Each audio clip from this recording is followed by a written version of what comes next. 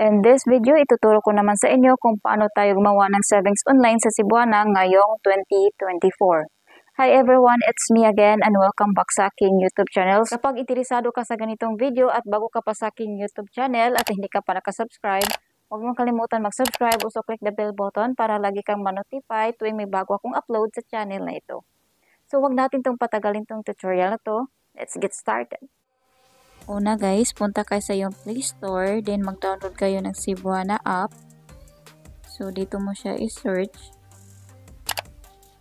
Then yung sa akin guys is tapos ko na siyang na-download. So now i-open na lang natin. Now guys, andito na ta sa ating app. So may mag-pop up siya guys, itap mo lang yung okay. So do you have a Microsavings account? So itap mo lang yung yes. Next is account registration. So dito sa please enter your email address. Ilagay mo lang yung email address mo guys at i-retype mo siya. Next, please enter desired username and password. So maglagay ka lang ng password guys. At 8 to 64 characters. So kapag tapos ka na mag-add, itap mo lang yung next steps. So here guys, please input your 24 card number. Makikita mo yung number guys sa harap ng iyong card. So, i-input mo lang yung card number mo guys. Then, after that guys, kung tapos ka nang mag-type, tap mo lang yung next steps.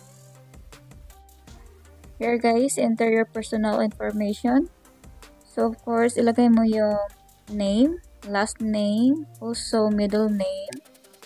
Then guys, dito naman sa mobile number, importante guys, yung ilagay yung mobile number dapat active kasi magsisend sila ng code sa'yo.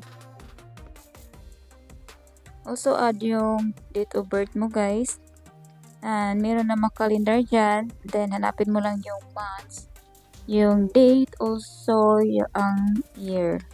So of course naman guys, sigurado na hindi mo na kalimutan yung birth date mo, malamang. So, after mo siya malagyan ng date of birth guys, kailangan natin i-double check yung personal information natin. Dapat hindi nakakamali tayo. So, kapag okay na, dito naman guys, one-time PIN. So, makareceive tayo ng 6-digit code has been sent to your registered mobile number. So, kapag meron na, i-add mo lang siya dito. Then, itap mo lang yung submit. Once masubmit mo siya guys, ito na yung ma-receive mo. Congratulations ka Cebuana for successfully opening your Ecebuana account and taking your opinario goals to the next level. So makita mo rin yung account number mo. Then kayo na lang bahala magbasa dyan. So now guys, punta naman tayo sa ating Gmail account. Then i-check natin guys kung nag-message natin si Cebuana. Now, andito na po tayo sa ating Gmail account. So, i-refresh lang natin siya guys. So, finally, info Cebuana. So, naka-receive na tayo ng email from Cebuana.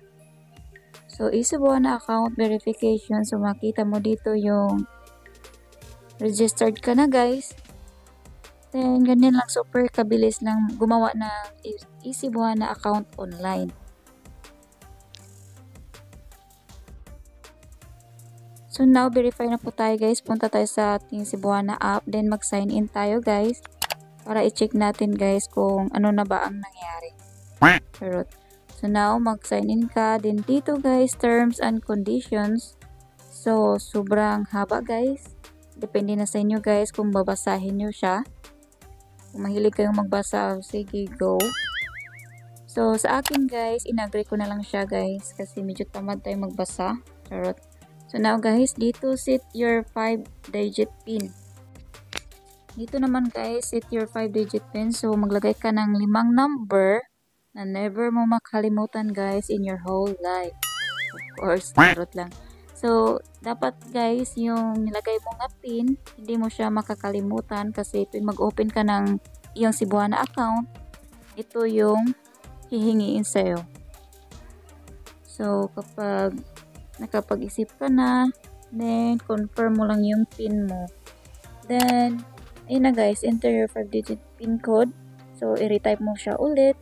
And after guys, andito na tayo sa ating mismong account. Now, meron tayong account balance na 53 kasi kagagawa lang natin ng account. So, yun lang guys. Sobrang bilis lang gumawa ng account sa Cebuana online. That's my vlog for this week guys. Sana po nakatulong tong video na ito. And maraming salamat po sa lahat na nagsusuporta sa aking maliit na channel. Sa lahat na nag-subscribe, sa lahat na naging nag-watch or nag-abang sa aking video every weekend. So maraming salamat po sa inyong lahat. At kapag ikaw bago ka pa rin sa aking YouTube channel, huwag mo na kalimutan mag-subscribe. Also click the bell button para ma-notify ka kapag may bago akong upload sa channel na ito. So have a nice day everyone and God bless you all.